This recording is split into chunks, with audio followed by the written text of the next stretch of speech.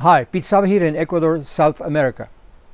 I manage a farm in a mountainous area on the western slopes of the Andes at 1,000 meters above sea level in a subtropical climate. Since 1996, I run a business in ecological restoration in which vetiver grass plays a very important role.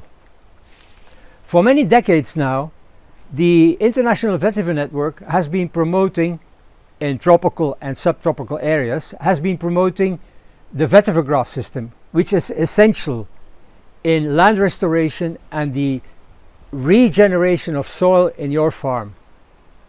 Now, vetiver has been helping me in reorganizing, restructuring and healing my farm from a eroded, depleted property in 1991 into a lush biodiverse food forest today. With this video, I want to explain you in 2 steps how you can achieve stability and abundance in your farm. Where do we start? When we manage a farm, when we want to design a farm or have activities in a farm, it's always, especially in sloping land, it's always in function of the water flow. What does that mean, the water flow? When it rains on a slope without any vegetative cover or with very sparse vegetation on it, the rainwater picks up speed and energy as it flows down, dragging down the soil particles and creating soil erosion. It's to say, your fertile soil little by little disappears with the rain. So as a priority, we should avoid this runoff and this loss of topsoil. How can we do this? By setting up barriers on the slope in horizontal lines, on the contour line. And this is the first step, setting out the contour line on the slope. We can do this by building stone walls, as the Incas did in ancient times in South America, or as the Konso people in East Africa and the Nepalese farmers still do today. But building stone walls is a very labor and energy intensive work.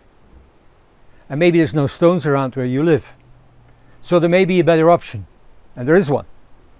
We can set up barriers with vegetation, what we call living barriers. But there's an inconvenience with trees. No matter how close you will plant them, you will never plant them closer than 70 or 80 centimeters apart. So there's still a gap where the runoff of silt and water can go through. There's a better solution, the best solution, zero erosion with vetiver grass. Vetiver grass can be planted very close to each other and forms a very tough barrier in a very short time. And here we have, the second step is plant vetiver on the contour line. But some of you may not be familiar with the concept of contour lines. I'll explain it. A contour line connects all the points at the same level, at the same altitude on a slope. So actually we're setting out a horizontal line on the slope, not one horizontal line, but consecutive lines on the slope. How can we do this? We can do it with expensive material, expensive topographical material, or we can do it with a simple A-frame. An A-frame that you can construct yourself.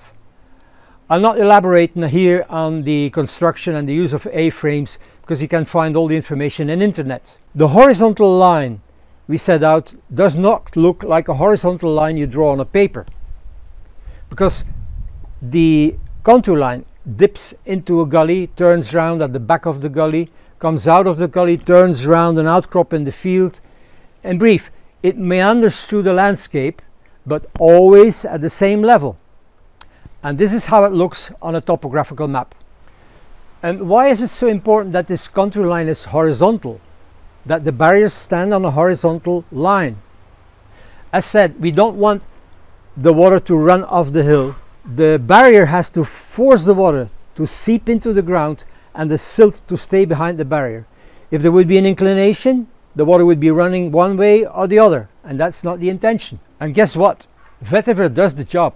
Zero erosion. The silt stays behind the barrier and the water seeps into the ground. And over time these barriers will evolve into an undulating terraced landscape. It is amazing that a simple grass planted in this barrier system does such a great job. Every farmer in the tropics and the subtropics should learn about it and apply the system in his farm.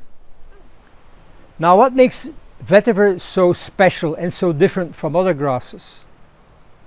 Vetiver is a perennial, upright, deep-rooted grass.